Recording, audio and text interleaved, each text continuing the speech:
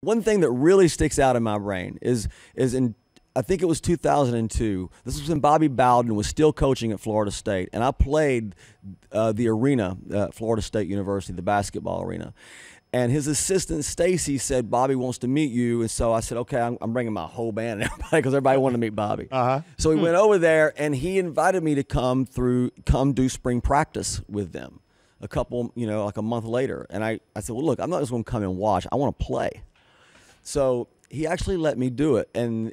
But they made me wear a green jersey, right? Right. And I remember one thing. I didn't see Bobby doing it, but he had one of these things, what's called a bullhorn. Right. Yeah, you're right, bullhorn. All I remember, I still hear this in my head, and I was so appreciative. All I heard was, "Don't hit Chesney."